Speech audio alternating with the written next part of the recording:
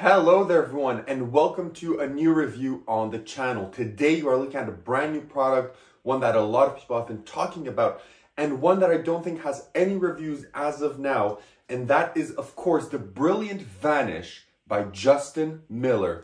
Let's roll the intro and get straight into the review.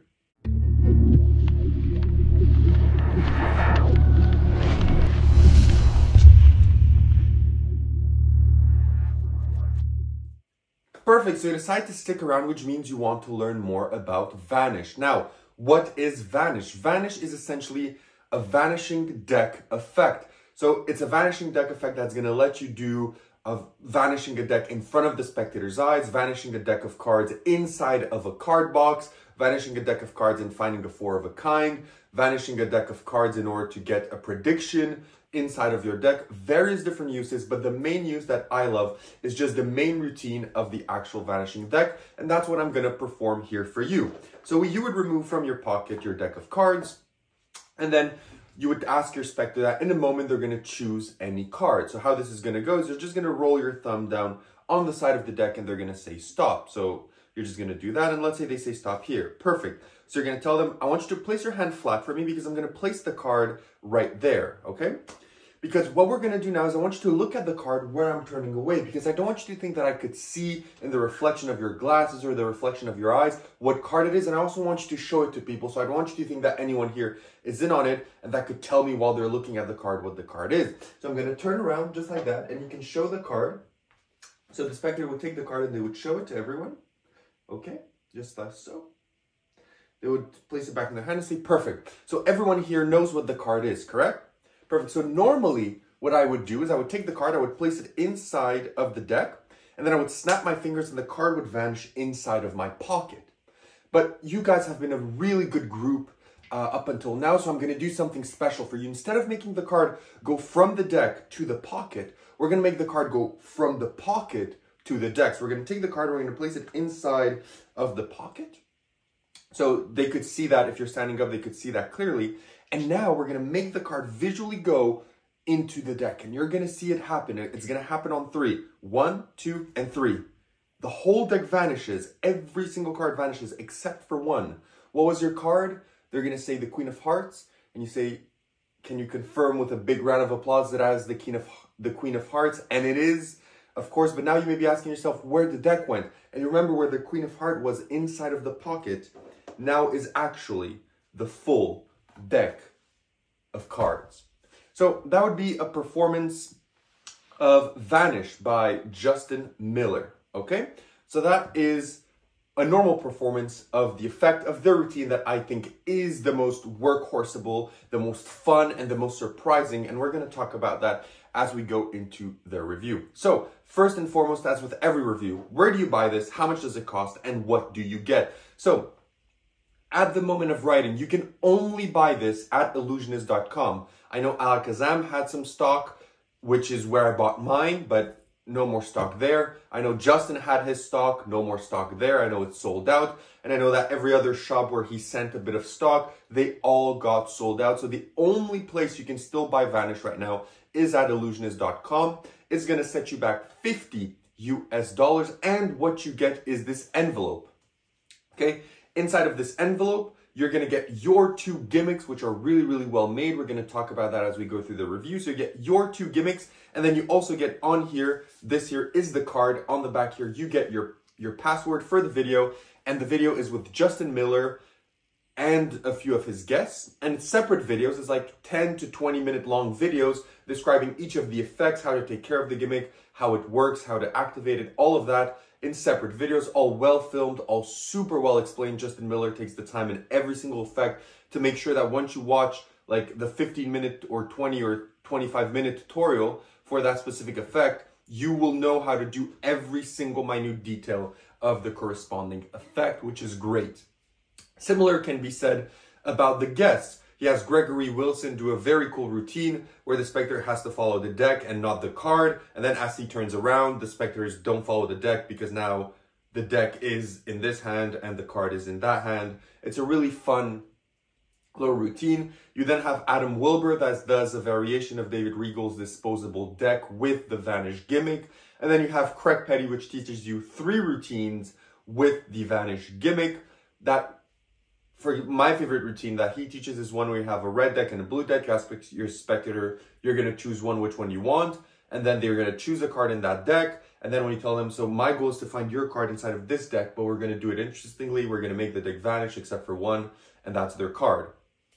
That's Craig Petty's routine. You get all of that inside of the video. And of course, as I mentioned, your gimmick. So that is what you get. So moving on into difficulty. Is this effect difficult to perform? And the answer is no. This is not difficult to perform whatsoever. There is a bit of moves here and there that you have to do, but it's nothing too groundbreaking. I would say it's in between beginner to intermediate. I think even intermediate magicians are going to get this and are going to be able to do it off the cuff, nothing really complicated. But I do think beginner magicians, if they buy this, Justin Miller does go extremely in depth in every single move, so you're going to get the tuition there. But even the routining, I think maybe with a bit of practice, you're going to be able to do. So nothing too difficult here. And the main positive here regarding difficulty is the gimmick itself, because other Vanishing Deck gimmicks will take the 2 most kind of known ones as of late, and that is, of course, Christian Grace's level 1 and Decoy by Ewan O'Hare. I'm sorry if I butchered his name. I'm just going to call him O'Hare. But yeah, those 2 gimmicks. The positives of Vanish is that it's a one-hand activation instant gimmick, which means that the gimmick plays in the deck the entire trick, and it's activated whenever you want it with just one hand. So you don't need to do any fishing, you don't need to do any like going into your pockets, you don't need to do any like covering the deck, any like really complicated misdirection, right? Because some of those decks like level 1 or Decoy, you need to misdirect the spectator, you need to do deck switches, you need to do like, oh, can you please take out your phone, go to the camera, do this while you're setting up your gimmick, etc. Whereas here, none of that. You literally just start with your full deck, you do make your spectator select a card, and then as you turn around and you come back, it's done. It literally takes, I would say, 1, maybe 2 seconds to activate the gimmick, which is, to me, the major positive of Vanish over any other Vanishing deck I've ever bought. It is instant and super quick. So that is a major positive in terms of difficulty, because it removes all the additional sleight of hand or misdirection you would have had to do with some other gimmicks. So that is absolutely great. And also, in my opinion, it has one of the best, if not the best, visual of the deck disappearing of all of the gimmicks on top of that. So not only is it easier, it also has an incredible visual, because sometimes when the gimmick is easier, the visual isn't as good, right? When you take the time to work and to put in the sleight of hand, then sometimes you make gimmicks look better. But here, it's not only easy, but it looks better than most decks out there, which is incredible, right? So, having said that, let's move into practicality. So, is this effect practical to perform? And the answer is yes, because all you have to do is carry around your gimmick, okay? That's all you have to do. And the gimmick is the size of a playing card. So what I'm going to do here is, I'm not going to show you how the gimmick works or anything, but this is the gimmick. You cannot see anything. This is the size of a playing card, right? This is literally the size of a playing card. It's not 2-card stick, 3-card stick. It is very thin. It's basically like literally the size of a normal playing card almost. It's a bit thicker than a normal playing card, but nothing noticeable. It is that thin, which means that you can use this from the start in your deck. No one is going to notice. There's not going to be a noticeable bulge. There's not going to be like a big crack in the deck. No one is going to notice that your gimmick is here, which makes it extremely practical because you don't have to ring it in the middle of the performance. You don't have to switch decks, right? Which makes the practicality of use very good. Also, since it's only one gimmick, it's great because you can even do this with a borrowed deck of cards, right? You don't need to carry around a special gimmick deck or anything like that with you. You just carry around a single card. You can put it in the cellophane of your card box and you're good to go. You're good to perform. You don't need any extensive setup with your deck. Nothing like that, right? Which is absolutely great. It's super easy to do and super easy to perform as well. So practicality-wise, it's just the size of a playing card. So you put it in your cellophane, and whenever you want to do the trick, as you remove the deck, you remove the card from the cellophane, and you are good to go. Simple as that. So practicality is very, very good. However, one thing in practicality is that, as you might imagine, since the gimmick card is one card thick, it means that the card that is selected by the spectator is not an entirely free choice. And it means that if you do it to multiple spectators at a time, or, you know, one after the other, it will always be the same card. Because the gimmicks that you get are twofold. One of them is a court card. So it can be any of the court cards. It's not a specific court card for every person. It's a random one. So you can literally get anyone, right? And the other one is a joker that you can use for other effects, like in boxes, to practice, anything like that. Which means that the joker is not necessarily the card that the spectator is going to select, which means that that card is going to be repeated over and over again. There is, I do believe it's Gregory Wilson that told you can easily customize that gimmick to make it any card that you want. And you could maybe do that if you want, but, you know, most of the time you're stuck to one card. That's not an incredible issue, but I know for some people it is one. To me, I feel that we overthink these type of things, because if you're doing a show that's 2 hours table hopping from table to table, and you perform this to a few tables, and then let's say two best friends at that table come together, the chance that one of those two people forgot what the card was in the actual trick is, in my opinion, 90%.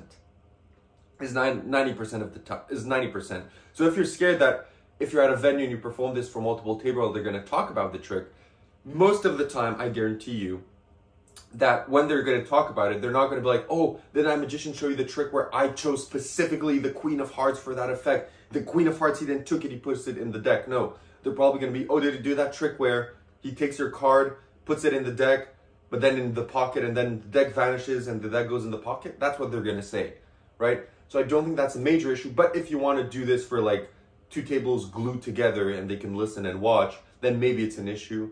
But again, not that big of a problem, but it is something to keep in mind. So having said that, where would you perform Vanish? So where is Vanish excelling in terms of performance? So Vanish excels in close-up scenarios.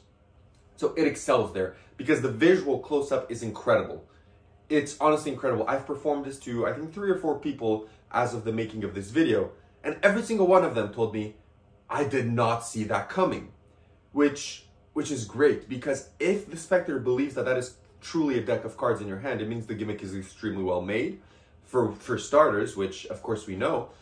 But it also means that the effect is fooling, because if they don't see where it's going, it catches them by surprise. And in such a close scenario where they feel they can see everything, that's great. So number one, this is performable anywhere: close up, table hopping, restaurants, bars, casual performances, street, anywhere close up, this can be performed. Angle wise, close up as well, it's nothing too bad. I think that the only angle that could be an issue is if you're holding the deck in your left hand right over your right shoulder looking down. So that could be a small angle issue, but you could easily adjust it by moving the deck closer to your chest, right? And doing the visual here. And when you do the visual, you move forward and you make the deck vanish, right? So you can adjust that, but again, maybe just there, because except for there, if even someone is here, like on this side, you're covered by your thumb and by the way you hold the deck. So probably the only bad angle is if someone is on your right side behind your right shoulder, right? So angle-wise, that's good too. But nonetheless, so you can perform this anywhere close up, because one, the reset is pretty much instant. Also, once you take the deck out of your pocket, you're ready to go again, pretty much. But apart from that, you can perform this parlor, for sure. This would look great in parlor, right? Of course, if it's a big, like, parlor setting, because I know people have different definitions of what parlor is. For someone, a parlor show is 20 people. For some people, a parlor show is 120 people, right? For some of them, a stage show is 100 people. For other people, a stage show is 1,000 people. So the variations kind of differ here. But for a parlor show, if I'd say 20, 30, 40 people, this is going to play well. People are going to see it. People are going to see the visual. They're going to see everything happen. It's going to work well. If it's a bigger crowd and you don't have like a camera, this is not going to be essentially the best effect to perform for that type of crowd. But of course, if you have the equipment and the ability to have a camera on stage while you're doing this, Vanish is going to work perfectly as well. So having covered all of the bases of the gimmick, the effect, the difficulty, and everything in between, let's go into the positives and negatives. First, let's start off, as I usually do most of the time, with the negatives. So what are the negatives of Vanish by Justin Miller? So one of the negatives is that the card is going to be the same one pretty much over and over and over again, except if you buy multiple sets. Most of the time you're going to be stuck to one card. There are ways to circumvent that in certain routines. You could do different things to possibly change what card it is and make it seem like it's different every time. But most of the time, if you want to do the classic routine that I just showed you, which is my favorite by far, it's most of the time going to be the same card, okay? So having said that, the other negative that I have with this product, which is probably my biggest one, is that I don't know, because they've not confirmed it, but I do believe that once Illusionist runs out of stock, this will be unavailable everywhere. So that means you won't be able to get refills from Justin, from any magic shop. You will not be able to get this effect anywhere else.